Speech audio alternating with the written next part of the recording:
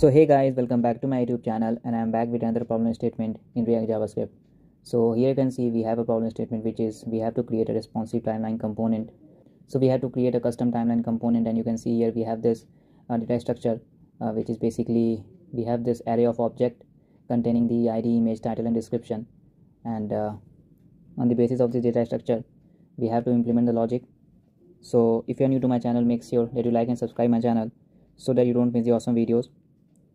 So if you don't know about the timeline component, you can easily navigate to the Chrome browser and you can just simply search for timeline component and just click on the images part and you will see some of the reference.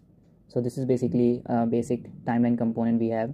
So for that, what we can do, first of all we will import our React from React, and then I will create React arrow functional component.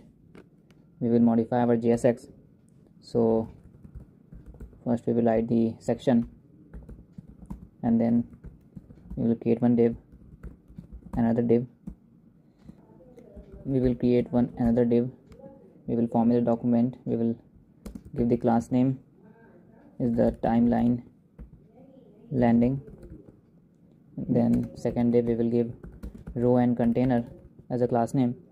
In the third div we will give the class name to timeline, and then in the fourth one we will give the class name to timeline hyphen line. It will basically a border. You can see in this image we have this vertical line which is going between these two component. So we will create this using this division, which is a div tag timeline line, and then after that what we will do, we will basically map this data structure. So we will write events data dot map, and inside we will write event one is the index, and after that we will create another div. We will pass a key which is basically a string attribute. You can directly pass the index. Okay, we should include when we are creating array of elements. It is also a unique identity, and I will pass the class name to timeline event, and after that I will create one image tag. Okay, and inside the source I will pass this event dot image. We have this data image, event dot image, and we will pass alt also. We will write image, we will pass the class name, we will write timeline image, and after that we will write div, and inside div, okay, we will first we will pass the class name. So we will write class name event details, format the document, and after that we will pass this h3, and inside we will pass the event or title. Okay, then we will write one paragraph, and inside we will pass event dot description.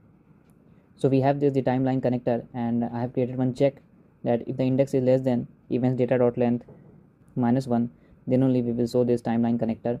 And we have the basic CSS for that. You can see if I scroll down in the app.css file, you will see we have this the timeline CSS. We have this display flag, justify content center, and some position property, and the background color, box shadow. Okay, so that is something, just a basic CSS we have.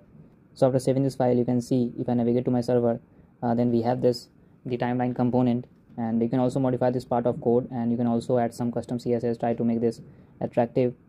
Okay, UI attractive basically. So we have implemented our challenge. We have a custom logic.